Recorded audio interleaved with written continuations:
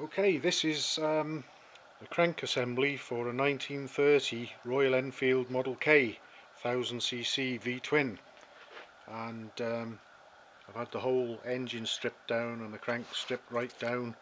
It's had a full overhaul, and it's provided a little bit of entertainment and cliffhanger moments here and there, including a cracked flywheel, which I'll come to in a moment. But this is hopefully the finished article. I've got a new crank pin in it, I've got new big end rollers in it, and I've even fitted new outer races for the big ends into the conrods and honed them out myself until they were a good fit with the smallest of 3 sizes of rollers you can get for these. So there's room for it to wear, so perhaps in the next 100 years or so it might need rebuilding again with the next size up, but it should see my generation out, all being well.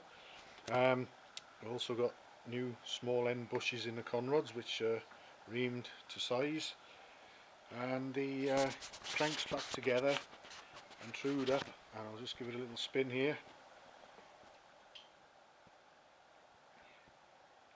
You can see that on the left the gauge reads in thousandths of an inch.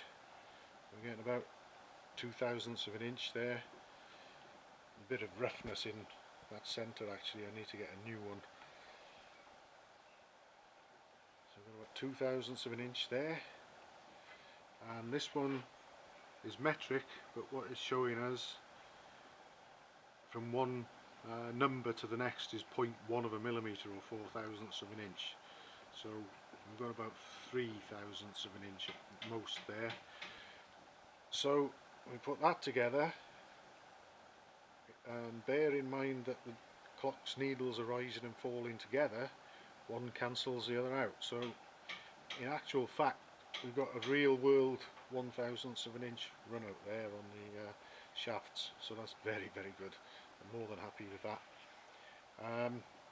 Now we're going to take a look at the old flywheels, which I had a scary moment when I realised that there was a crack in the timing side flywheel where the crank pin fits, and we'll just go over there and have a look at the old crank pin and the old flywheels. I was lucky enough, and thanks as well to Alan Hitchcock at Hitchcock's Motorcycles for putting me in touch with someone who had these, because they're probably quite thin on the ground now.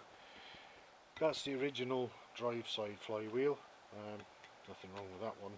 This is the timing side flywheel, which if I turn it over, whether the camera will pick it up or not I don't know, but in here,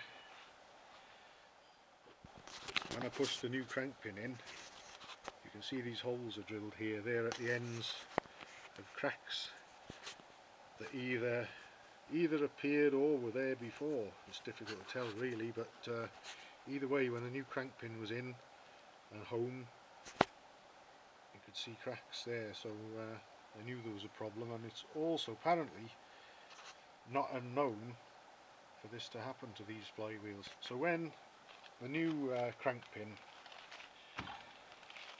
what happened was, here's the old one, and that drops in there, and it's, well, you press it and there's a very slight wobble. Well, the new crank pin was even slightly more wobbly than that in both these old flywheels and the ones over there. So what I did, I had no choice really, because these flywheels are cast iron, there's no give in them. Steel flywheels will give a little bit when you press a tapered crank pin in. Cast won't, you'll just get to a point where they'll crack, which in the case of this one it had either happened sometime before or happened when I was trying to fit the new crank pin, although I don't recall getting up to the point of using much force on it.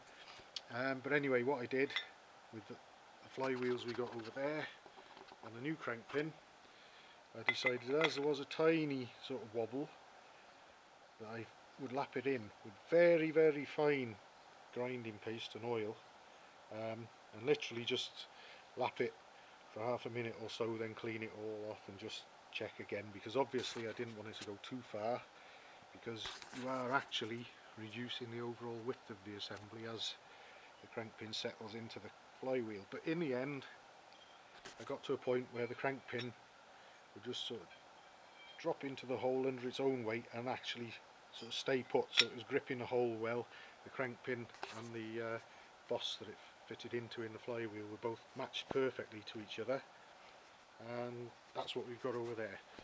So I did that with both ends of the crank pin in both flywheels, so it all went together nicely. It's trued up nicely, of course, and the nuts on the end of the crank pin are certainly done up tighter than they were when I undid them to dismantle the original crankshaft.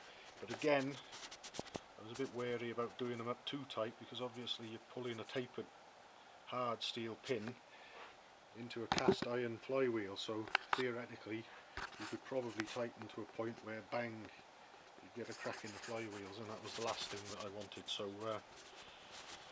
just had to use a little bit of, I suppose, common sense and cross my fingers a bit, but the nuts done up nice and firmly, and the flywheels are nice and firm against each other, nicely trued up. So I'm hoping that these can go into the engine and just sort of play their part in being able to make a nicely renovated engine that will be more or less like new and ready to go for many, many thousands of miles. So my next stage will be to get these ready to put into one of the crankcases. I'm all okay for the timing side main bearing.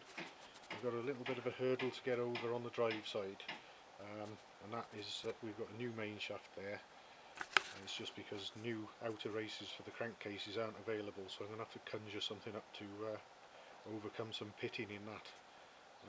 But I'm sure we'll get over it, and once that one's cleared and a solution's been found, then the engine can go back together and be put back into running order, I would think.